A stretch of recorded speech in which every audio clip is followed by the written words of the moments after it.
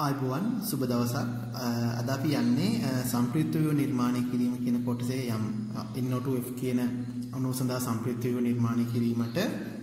එතකොට මේක පළවෙනි පියවර තමයි මධ්‍ය පරමාණු නිර්ණය කිරීම. මධ්‍ය පරමාණු වේ යුත්තේ විද්‍යුත්ණතාව අඩුම පරමාණු. ඒතකොට මේ මූලද්‍රව්‍ය තුනක් තියෙනවා නයිට්‍රජන්, ඔක්සිජන්, ෆ්ලෝරින් කියලා. ඒ තුنين විද්‍යුත්ණතාව අඩුම පරමාණුව නයිට්‍රජන්. එහෙනම් මධ්‍ය පරමාණු වේ යුත්තේ නයිට්‍රජන්. මතක තියාගන්න හයිඩ්‍රජන් කිසි විටක මධ්‍ය පරමාණුක සලකන්නේ නැහැ. දෙවෙනි පියවර මධ්‍ය පරමාණු හා ආන්තික පරමාණු යොදා ගනිමින් සැකිල නිර්මාණය කරනවා. සැකිල නිර්මාණය කරන්නේ මධ්‍ය පරමාණු ලියලා ආන්තික පරමාණු ඒක බන්ධන වලින් මධ්‍ය පරමාණු වලට සම්බන්ධ කර ගන්නවා.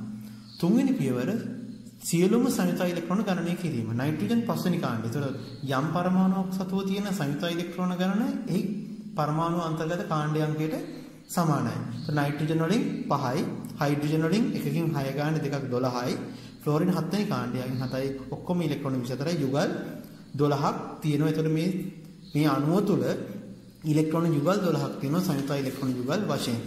හතරවෙනි පියවර ඉලෙක්ට්‍රෝන යුගල බෙදා දීම. පළවෙනියටම දෙන්න ඕනේ සැකිල්ල හදන්න අපි පාවිච්චි කරානේ බන්ධන ඒක බන්ධන තුනක් අන්නේ තුනට ඉලෙක්ට්‍රෝන යුගල තුනක් වෙන් කරන්න ඕනේ. එහෙනම් ඒ තුනට මුලින්ම ඉලෙක්ට්‍රෝන යුගල තුනක් දුන්නා. ඒතකොට මේකට කීයද? තුනක් වෙන් කරා. ආන්තික පරමාණු වල අෂ්ටකය සම්පූර්ණ වෙනකන් ඉතුරු ඉලෙක්ට්‍රෝන දැන් මේ 12න් 3ක් ගියාම 9ක් ඉතුරුයි. 9 මේගොල්ලන්ගේ අෂ්ටකය සම්පූර්ණ වෙනකන් 2යි 4යි 6යි මේ 2යි 8යි 2යි 4යි 6යි මේ 2යි 8යි 2යි 4යි 6යි මේ 2යි 8යි නම් අෂ්ටකය සම්පූර්ණයි.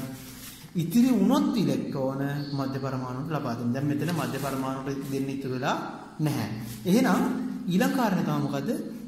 ආන්තික පරමාණු වල ඇති එකසර ඉලෙක්ට්‍රෝන යුගල මධ්‍ය පරමාණු හා දායක කරගනිමින් දිත්ත බන්ධන වලින් හෝ ත්‍රිත්ත බන්ධන වලින් මධ්‍ය පරමාණු අෂ්ටකය සම්පූර්ණ වෙනවා. දැන් මෙතන ඕගලන්ට පේනවා මෙයාගේ 8 සම්පූර්ණ නැහැ. මෙයාගේ තියෙන ඉලෙක්ට්‍රෝන 2යි 4යි 6යි. එහෙනම් මොකද කරන්න ඕනේ?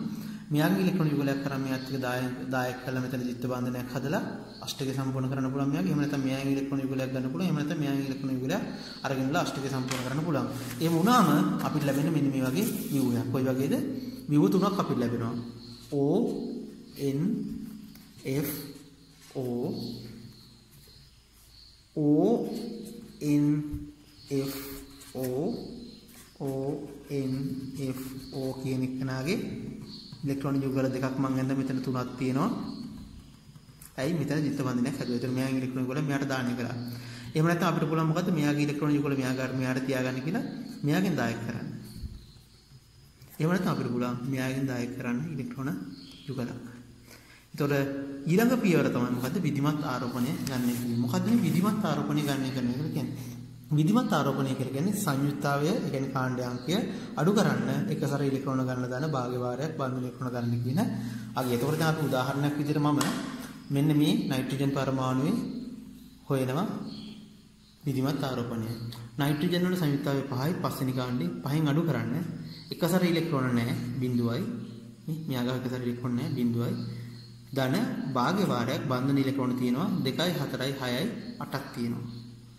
ඒතර 8 දෙකෙන් බෙදුවම 4යි 5න් 4ක් ධන එක. එහෙනම් මේ නයිට්‍රජන් පරමාණුට ධන ආරෝපණයක් තියෙනවා. මේ ඔක්කොටම ධන ආරෝපණ තියෙනවා. මොකද ඒගොල්ලෝ ඔක්කොටම තියෙන එකම වගේ විභජනයක්.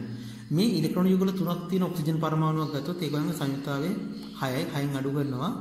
එකසර ඉලෙක්ට්‍රෝන 6ක් තියෙනවා. ධන භාග්‍ය වාරයක් බන්ධන ඉලෙක්ට්‍රෝන දෙකක් තියෙනවා. මේ 1යි 2යි. එතකොට 2 දෙකෙන් බෙදුවම 1යි 6යි 1 7යි 6න් 7 ඍණ 1යි. එතකොට මේ જાති පරමාණු වල තියෙනවා ඍණ ආරෝපණය. මේ જાති පරමාණු වල තියෙන මොකක්ද? ඍණ ආරෝපණය. මෙයාට තියෙන ඍණ එකක්, මෙයාට තියෙන ඍණ එකක්. දැන් මම ගන්නවා ඉලෙක්ට්‍රෝන යුගල් දෙකක් විතර තියෙන ඔක්සිජන් පරමාණුක විධිමත් ආරෝපණය. කාණ්ඩ අංකය 6යි 6න් අඩු කරනවා. එකසර ඉලෙක්ට්‍රෝන 4ක් තියෙනවා. ධන භාග්‍ය වාරයක් බන්ධන ඉලෙක්ට්‍රෝන තියෙන කිය 2යි 4යි. ඉලෙක්ට්‍රෝන ගණන 4යි. එතකොට අපිට ලැබෙනවා කීයද? 4 දෙකෙන් බෙදුවම 2යි 2 4 6යි. එවැනි පරමාණුකට විධිමත් ආරෝපණයක් නැහැ. දැන් මේ නයිට්‍රජන් පරමාණු. ඒ නයිට්‍රජන් පරමාණු ගත්තොත් එහෙම නයිට්‍රජන් පරමාණුවේ ෆ්ලෝරින් පරමාණුවේ සංයුක්තාවය 7යි. එකසර ඉලෙක්ට්‍රෝන 4ක් තියෙනවා. ධන භාග්‍ය වාරයක් බන්ධන ඉලෙක්ට්‍රෝන තියෙනවා කීයද?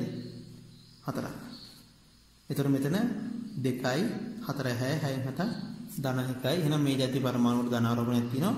මෙවැනි ෆ්ලෝරින් පරමාණුවක් ගත්තොත් කාණ්ඩාංකය 6යි 6න් 7යි 7න් අඩු කරනවා එකසර ඉලෙක්ට්‍රෝන 6ක් තියෙනවා ධන භාග්‍ය වාරයක් බන්ධන ඉලෙක්ට්‍රෝන කීයක් තියෙනවද? 2ක් තියෙනවා. එහෙනම් උත්තරේ බිඳුව. එහෙනම් මෙවැනි ඔක්ස්ලෝරින් පරමාණුවට විධිමත් ආරෝපණයක් නැහැ. එහෙනම් මේ තියෙන්නේ NO2F සඳහා තියෙන මොකද්ද? සම්ප්‍රයුක්ත ව්‍යුහ 3. ඒකෙන් ආරෝපණ ව්‍යාප්තිය සාපේක්ෂව අවම මෙයාගේ. එහෙනම් මෙයා අස්ථායි ගණයට අයිති වෙන්නේ.